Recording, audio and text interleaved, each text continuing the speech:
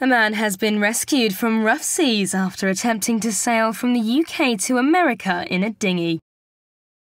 The man, thought to be a Bulgarian national, was spotted in his 14-foot dinghy 5 miles off the coast of Dorset on Saturday when a rescue team came to help. The RNLI lifeboat crew from Mudeford were called out at around 5 p.m. after a passing yachtsman noticed the dinghy's skipper was seasick. But the 30-year-old sailor wasn't too happy about being rescued and refused help from the lifeboat for 45 minutes before the RNLI crew dragged him onto their boat and to shore where police and an ambulance were waiting.